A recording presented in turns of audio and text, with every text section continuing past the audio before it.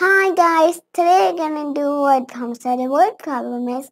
Joe started with 30 bucks. He sold 1 book, bought 2 books, sold 3 books, bought 4 books, and sold 5 books, and finally bought 6 books.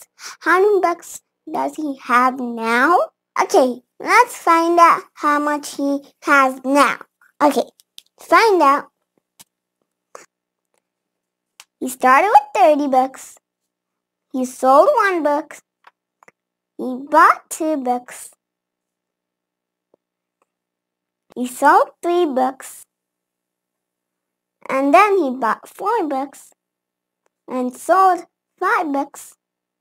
And he bought 6 books finally. Okay, now let's add all of these and minus all of these. So 30 minus 1 equals 9. 29. So 29 plus 2 equals 31.